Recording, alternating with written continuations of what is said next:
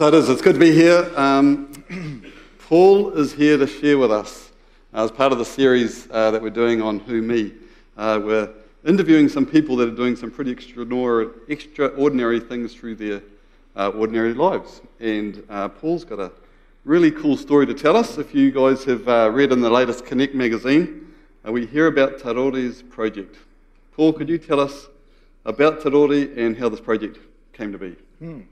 Well, as Andrew said, you may have seen it in the Connect magazine. Tarore was, here's the book here, she was a young Maori girl who was at a mission school over in Waharoa near Matamata, and she was about 12 years old, and while she was at the mission school, she had learnt to read and write Te Reo Maori. They were under a sort of a threat at the time. The local tribe there was under threat from a tribe from Rotorua, so they decided to move the mission school over to Tauranga for protection.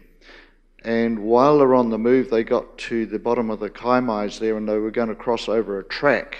They were attacked, and it was about, I think, 12 or 14 in the group, and Tarore was killed in that attack.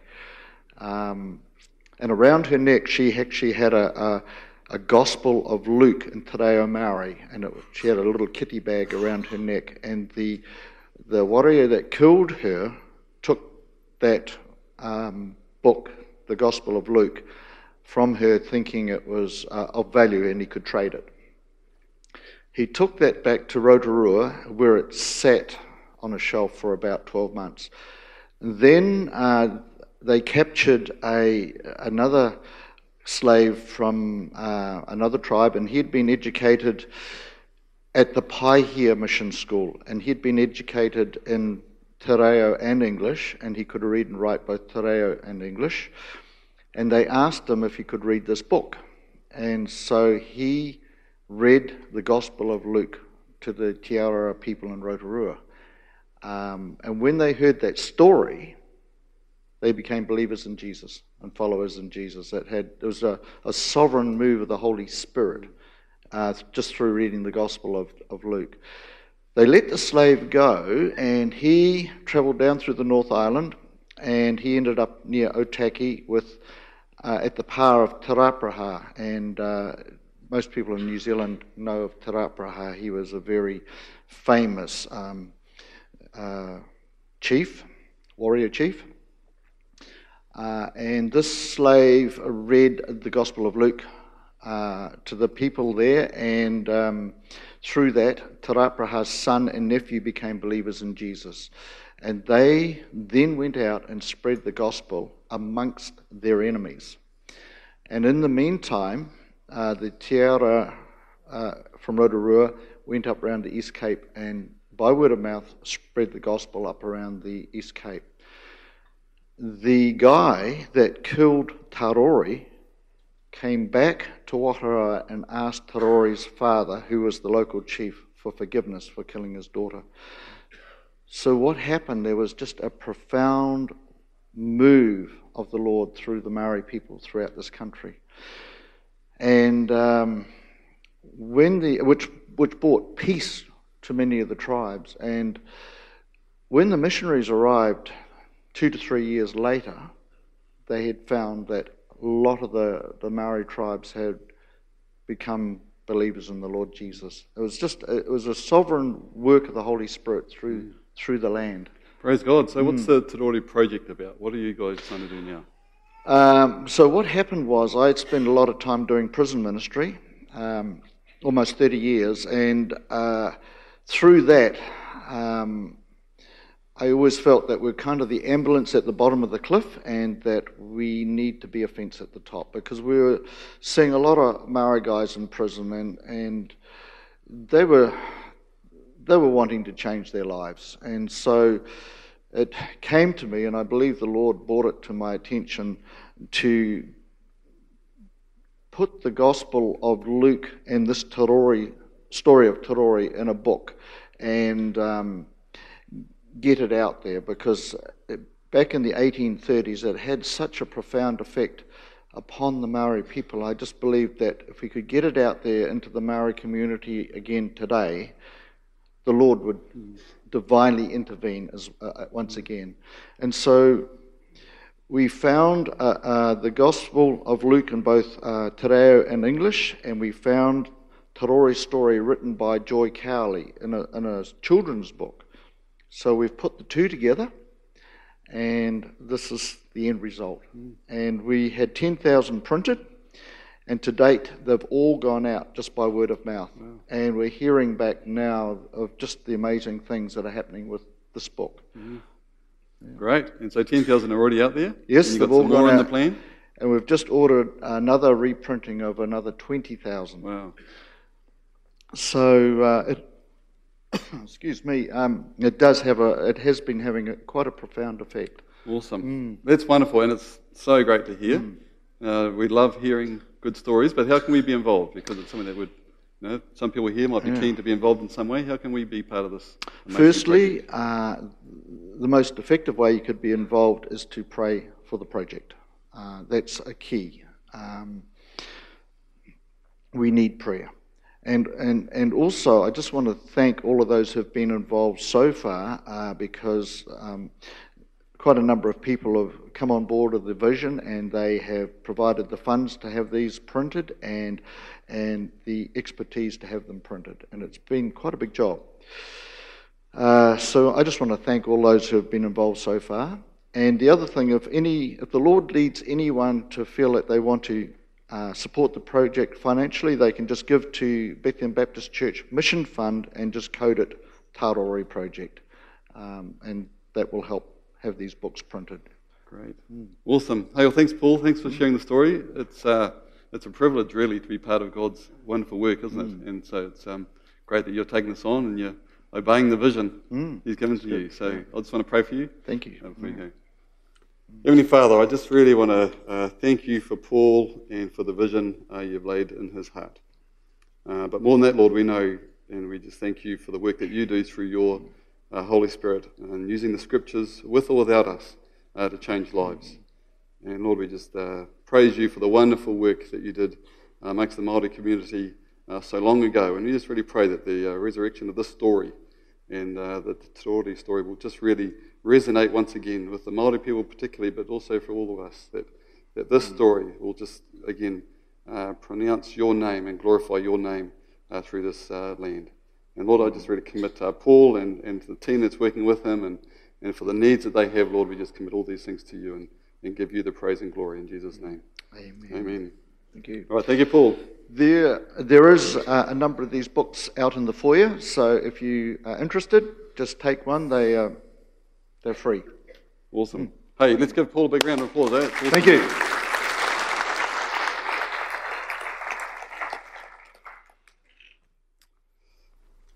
Well, that is a great story.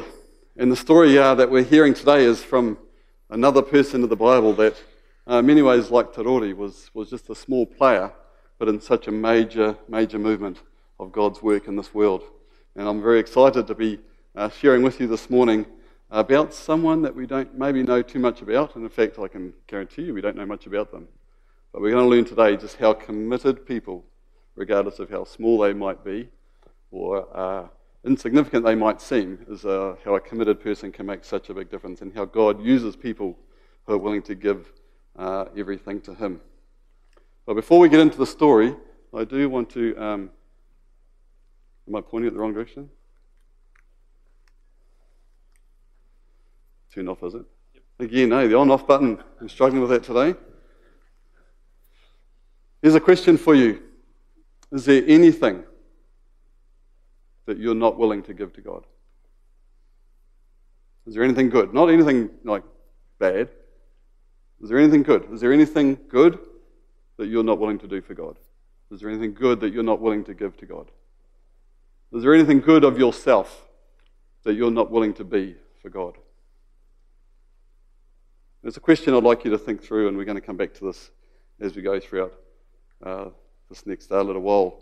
The story I want to take you through before we meet our person of interest today starts with Stephen. Stephen was a deacon in the early church. He was a wonderful evangelist, And he was not afraid. He was a person willing to stand up and be counted for his faith and belief in Jesus Christ. The stories and the evangelism, the preaching that he did was inspirational. And we're going to pick up at the very end of his life. And if you want to read more about just one of the things he spoke about, then read about this whole chapter. Go and read this whole chapter, Acts chapter 7. But we're going to pick it up. He's just gone through in Acts chapter 7 a wonderful history of the biblical story, of what we read in the Old Testament, of the Jacobs and of the Abrahams and the Isaacs and Moses. He gives a really, really amazing, brief recount of the Old Testament story. And he comes through to Jesus Christ, and here he is, and he's on trial, and he's talking to the people here who are putting him on trial. And he gets to the point here where I think as he's built himself up, he's got himself to a point of not really caring anymore about what these people thought about him. And we're going to hear one style of evangelism, which we probably don't take out too often nowadays, but we're going to hear the story of Stephen, and further on we're going to meet the person that we're going to talk about. So let's just read through this part. This is again at the end of a very good sermon or a very good recount of the Jewish history. You stiff-necked people, uncircumcised in heart and ears, you are forever opposing the Holy Spirit, just as your ancestors used to do. Has anyone used that as part of evangelism? No, not too often. Oh, Rick, you have. Oh, well done. Yeah, that's right. I was there that day, yeah. Interesting. Which of the prophets did your ancestors not persecute? They killed those who foretold the coming of the righteous one, and now you have become his betrayers and murderers. You are the ones that received the law as ordained by angels, and yet you have not kept it. When they heard these things, they became enraged and ground their teeth at Stephen. But filled with the Holy Spirit, he gazed into heaven and saw the glory of God and Jesus standing at the right hand of God. Look, he said, I see the heavens opened and the Son of Man standing at the right hand of God. But they covered their ears and with a loud shout all rushed together against him. Then they dragged him out of the city and began to stone him. And the witnesses laid their coats at the feet of a young man named Saul. While they were stoning Stephen, he prayed, Lord Jesus, receive my spirit. Then he knelt down and cried out in a loud voice, Lord, do not hold the sin against them. When he had said this, he died. And Saul approved of their killing him. That day, a severe persecution against the church in Jerusalem. A severe persecution began against the church in Jerusalem. And all except the apostles were scattered throughout the countryside of Judea and Samaria. Devout men buried Stephen and made loud lamentation over him. But Saul was ravaging the church by entering house after house. Dragging both men and women, he committed them to prison. Stephen has been killed, and they laid their cloaks at the foot of a young man named Saul. And here's Saul, a young man, trained up by one of the greatest Jewish rabbis, passionate about upholding what he believed to be the Jewish right, the Jewish law. And he ravaged the church by entering house by house, dragging off both men and women he committed to the prison. And as he committed them to prison, he sent them to trial. And as they sat in trial, Saul voted to have them killed. This was a period where Saul, over the period of about 6 to 12 months, terrorized the church of Christ. He was passionate about taking out every single believer in Jesus Christ there was. For 6 to 12 months, he went house by house, taking women and men, getting them to prison, setting them on trial, and trying to put them to death. For the period of 6 to 12 months, the Christians were scattered and were absolutely at fear of what this man and his band of followers were doing to them. Saul was a devastating terrorist at that time. Legally, in their minds, but he terrorized the church of Christ. And they fled. All this time, Saul was breathing down the necks of the Master's disciples, out for the kill. He went to the chief priests and got arrest warrants to take to the meeting places in Damascus, so that if he found anyone there belonging to the way, whether men or women, he could arrest them and bring them to Jerusalem. He set off. When he got to the outskirts of Damascus, he was suddenly dazed by a blinding flash of light. As he fell to the ground, he heard a voice, "Saul, Saul, why are you out to get me?" He said, "Who are you, Master?" "I am Jesus, the one you're hunting down. I want you to get up and enter the city. In the city you'll be told what to do next." His companions stood there, dumbstruck. They could hear the sound but couldn't see anyone, while Saul, picking himself up off the ground, found himself stone blind. They had to take him by the hand and lead him into Damascus. He continued blind for 3 days. He ate nothing, drank nothing. And this is where we meet our man for today, a man called Ananias. There was a disciple in Damascus by the name of Ananias. The master spoke to him in a vision. "Ananias." "Yes," he answered. I reckon at this point, expecting a nice conversation vision with his master. "Get up and go over to Straight Avenue. Ask at the house of Judas for a man from Tarsus. His name is Saul."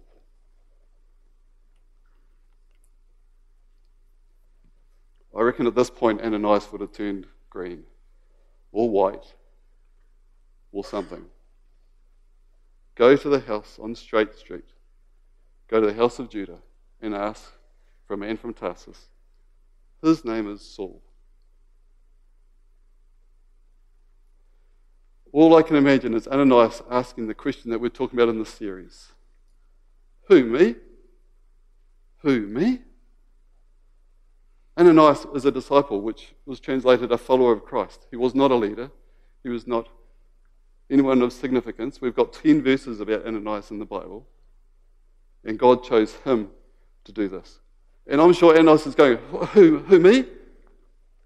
I think if I was Ananias, I'd be going, no, Pastor Craig, come on, we've got to get Pastor Craig doing a job like this, surely.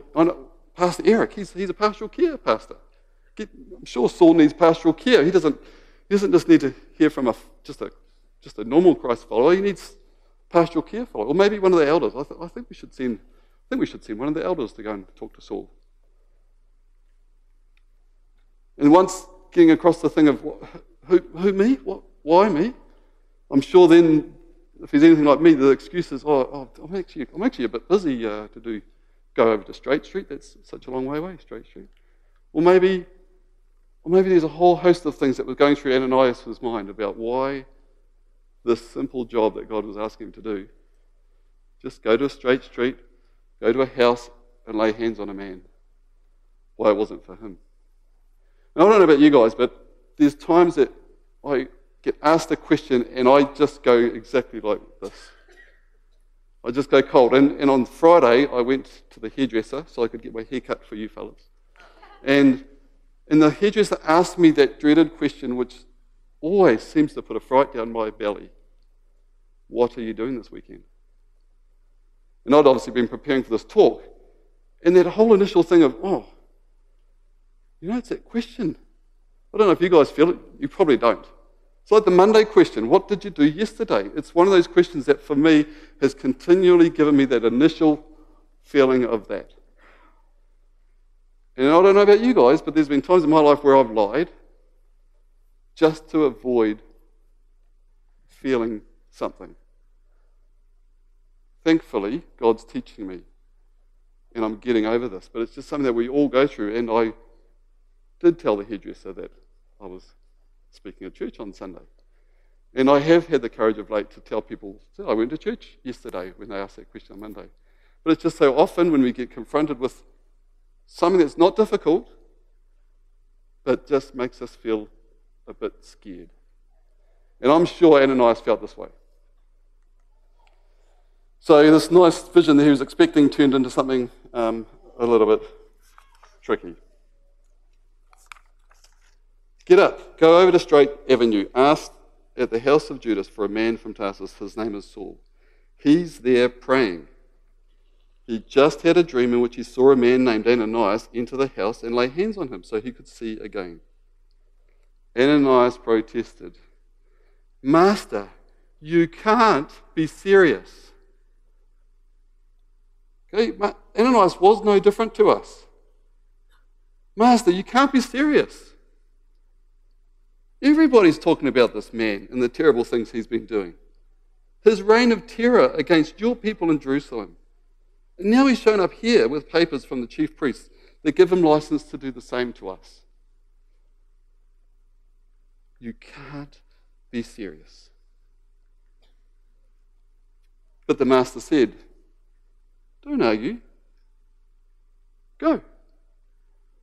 I've often wondered about the tone of this. Did God say, "Don't argue, go"? But I don't see God as an angry God. Just don't argue. Stop wasting our time here. Stop arguing and go. Go. I have picked him as my personal representative to non-Jews and kings and Jews. And now I'm about to show him what he's in for, the hard sufferings that goes with this job. So Ananias went and found the house. He placed his hand on blind Saul and said, "Brother Saul." "Brother Saul, the master sent me, the same Jesus you saw on your way here. He sent me so you could see again and be filled with the Holy Spirit." No sooner were the words out of his mouth than something like scales fell from Paul's eyes. He could see again. He got to his feet and was baptized and sat down with them to a hearty meal. That is all that we see of Ananias. We do read one more thing where Paul recounts this later in Acts 22, where he says, "A man, just a man, named Ananias came to see me. He was a devout observer of the law and highly respected by all the Jews living there. He stood beside me and said, 'Brother Saul, receive your sight.' And at that very moment I was able to see him. Then he said, 'The God of our ancestors has chosen you to know his will and to see the righteous one and to hear the words from his mouth. You'll be his witness to all people of what you have seen and heard. And now what you're waiting for? And now what are you waiting for? Get up, be baptized, wash your sins away, calling on his name.'" That is it. That is Ananias done and dusted. Being involved in one of the most crucial changes in our church history. We only know him as a disciple, a follower of Jesus, and a respected person. That's all we know. We don't know anything else about this person. And that's all we read about him. And yet God chose him to do this amazing act. Simple, but amazing. Now look at all these faces here. Like all these faces here. Followers of Christ. Hopefully respected people. We're simply the same as Ananias. There's nothing more special about him than us, and yet God used him to do a dramatic change in this world. And he wants to do the same through us. What did he ask Ananias to do? To go to Straight Street. To go to Straight Street, find a house, lay his hands on a person. He was a pretty scary person, granted. But the job he was asked to do was something very simple. And so again, we come back to the question, is there anything that you wouldn't do for God? Would you go to Straight Street? Would you simply walk down the street? If you're a giver, if your makeup is a giver, would you give? If your makeup is that you love serving people, would you serve? If you have time available, would you give that time and be available? One of the challenges I've had is our personalities is that God made us a certain way. And would you give all of your personality that you are to God? I was really challenged by that, and it had something to do with rugby. Most things actually have something to do with rugby. Most of you will know that cows, I always think everything's got to do with cows in some way or other. God's greatest invention, of course. So I love cows, but I also love rugby. And here's a picture of myself a while ago, back in the day when Edison was cute. Long time ago. And I grew up in the Waikato, and I just loved the Waikato rugby team. It was my desire to play for Waikato. It was not my desire to play for the All Blacks. I wanted to play for Waikato more than I wanted to play for the All Blacks. I loved the Waikato rugby team. And so I used to go, and my aim here, when the child was this age, was clearly to indoctrinate him and to brainwash him. Okay? He wasn't there necessarily because he wanted to be there. I just wanted him to become a Waikato geek like I was. And I think it worked. Even though we've shifted here and been over here for about 8 years, Edison still supports the Waikato rugby team, which is wonderful. But the thing is, what I learned is that when I watch rugby, I get very passionate about what's happening. And when I'm at the rugby, and it was quite suitable when you had a little thing like that, is that when the Mexican wave came around, you could throw up this person and catch him again. And then I learned very quickly that once you finish a Mexican wave, a lot of beer bottles fall down. And so the aim was when you threw your child up, you had to then catch them and then protect them as the beer bottles came down. So the Mexican wave would come around and whoosh, up goes Edison, catch, protect. Then it'd go around again and up goes Edison, catch him and protect. And it was a great thing. Now the other thing is that when people score tries in rugby, is that I did tend to get very passionate about it. And, you know, you'd be sitting down in your seat and you'd be excited, but then they'd make a break. That game last night was amazing with that Fafita, made that break. I'd be on my feet, I'd say, go, and then they'd be scoring, and I'd be, it's not actually the same when you're the only one cheering right here, right now. It's a lot more meaningful when there's 30,000 people doing it, but I'd be full on cheering and yelling. And then the next day I'd go to church, and I went to wonderful churches, but they weren't the most flamboyant churches out there. And I'd go to church and we'd sing songs about raising our arms. And then I'd sing the songs that would say, you know, I'll stand arms high and heart abandoned. And it didn't take long before I felt as I was a real hypocrite. And so because of that, I changed the words. Instead of saying arms high and heart abandoned, I'd say with voice high and heart abandoned. Because I don't want to be a hypocrite, right? So instead of saying I'm going to raise my hands when I wasn't, I changed the word to say I'll raise my voice, because I was willing to do that. And so that got me through for ages, feeling as I wasn't being hypocritical, because instead of singing I'll raise my hands, I sang I'd raise my voice. And then another Saturday I went up to the Christmas in the Park thing up in Auckland, 300,000 people there. And I remember I was there on the day when Nelson Mandela came out on stage. And at that stage, and I still do, the admiration I have for that person and what he had to go through. And he went from being in prison to be the president of South Africa. It was amazing. And me and 300,000 other people all raised our hands and clapped.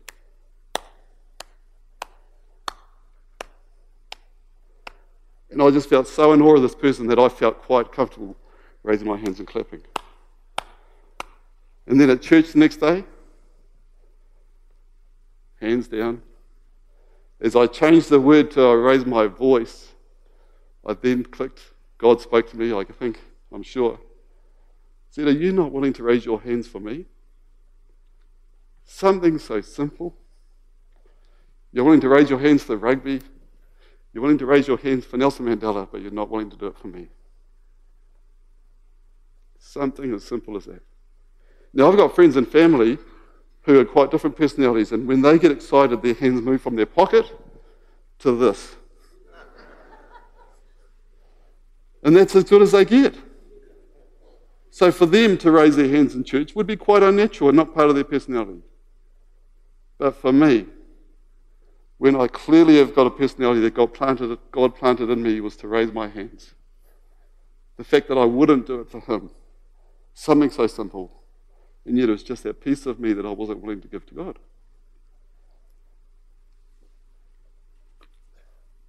And then as I stood in church and I had this gospel of Jesus Christ spoken to me, for God so loved the world that he gave his only son. He gave everything so that whoever believes in him shall not perish but have eternal life. And here I was with my personality not willing to raise my hands for him. See, the thing is, we've got this verse For we are God's handiwork, created in Christ Jesus to do good works, which God prepared for us in advance to do. And the question I've got this morning for you guys is, do you honestly believe this verse is true? Don't answer that loudly. Because if we believe it's true, then we first of all believe we are God's handiwork. In other words, we should be very comfortable with how God made us. We should not be ashamed with how God made us. We shouldn't be trying to hide it, and we shouldn't certainly keep some of it from Him, because He made us like we are. We are God's handiwork. God made us the way we are. He made us with the personality to raise our hands, or He raised us with the personalities not to raise our hands. But He raised us with our personality. He created us for this reason. We are created in Christ Jesus to do good works. We weren't created in Christ Jesus to criticize. We weren't created in Christ Jesus to be judgmental. We were created in Christ Jesus to do good works. We were created in Christ Jesus to walk to Straight Street and lay hands on a person. We were created in Christ Jesus to do a whole lot of simple jobs, good works. That's what we were created for. And God has prepared for these to be done in advance. God has prepared stuff for us to do. It's not happening by chance. God has prepared in advance. God prepared in advance for Ananias to meet Paul. God prepared in advance for Torori to have the scriptures over her neck when she came across that atrocious situation.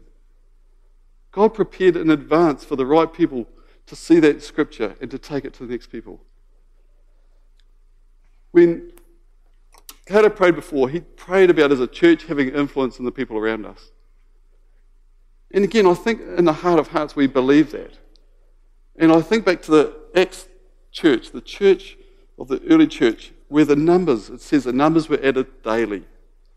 There's one day where 3,000 were added to the number, but it says after that numbers were added to their church daily. Acts 2. And in verse 42 it says why. It says because people were totally devoted to 4 things. They were totally devoted to the apostles' teaching, to the word of God. They were totally devoted to fellowshipping with one another. They were totally devoted to prayer, and totally devoted to the communion that we've shared this morning. They were totally devoted to these things, and the numbers were added to them daily. And yet I think one of the tragedies of our churches, not necessarily this one at all, but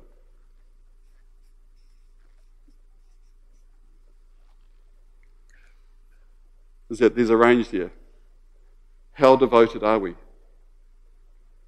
And I just think in the world that we've come into, or that we're here in, where there's so many distractions, somehow our devotion to Christ and to these 4 things is just not what the early church was like. For the church of Christ now to grow and to influence the way that Caleb prayed about, we need to be totally devoted to Christ. He wants our total devotion. He wants everything. Everything and nothing less. Everything of who we are. He doesn't want us to become so busy that we burn ourselves out. He just wants us to be everything of what He created us to be. And sometimes that job is as simple as going down the street to talk to someone or to lay hands on someone. The jobs are not necessarily parting the waters and expecting miraculous things to happen right in front of us. They are often the simplest of jobs, the good works that He's created us to do, and that He's created in advance for us to do. He wants us, His handiwork, to be the best that we can be in how He created us. So when we look at this series and we see Ananias and he says, "Who, me?" And as today we might ask ourselves, who, me? Am I giving everything? God's answer is yes, you. Yes, you. I created you. You are my handiwork, created in Christ Jesus to do good works that I've prepared for you in advance to do.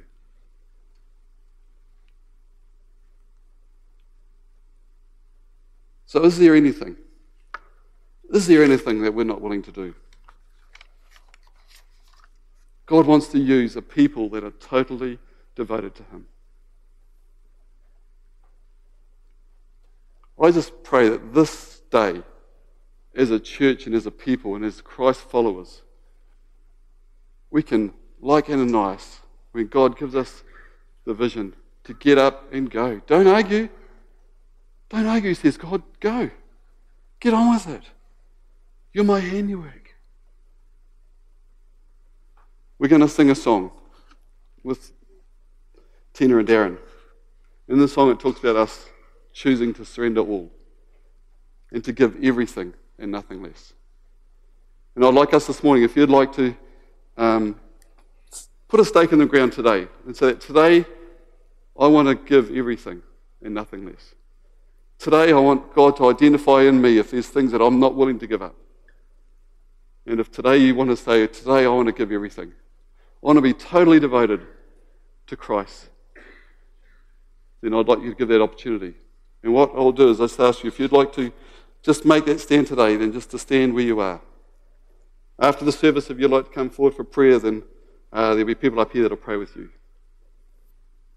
But if you'd like to make a stand today, say, I want to give everything and nothing less, then just stand where you are now.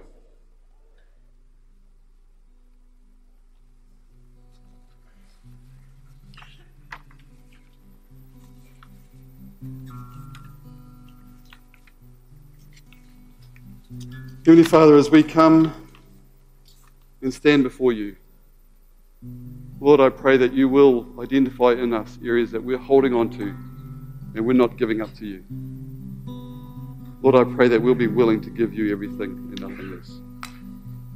And Lord, as we become available to you, I pray that you will speak to us clearly. I pray that you will show us where you have got good works planned for us to do in advance.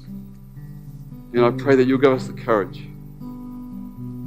of Ananias to just, after questioning and after fighting maybe, that we'll be willing to obey and to follow. Lord, it is our privilege to be part of your family. It is because you gave everything to us that we can now give ourselves back to you. And we commit to do that this morning. In Jesus' name, amen.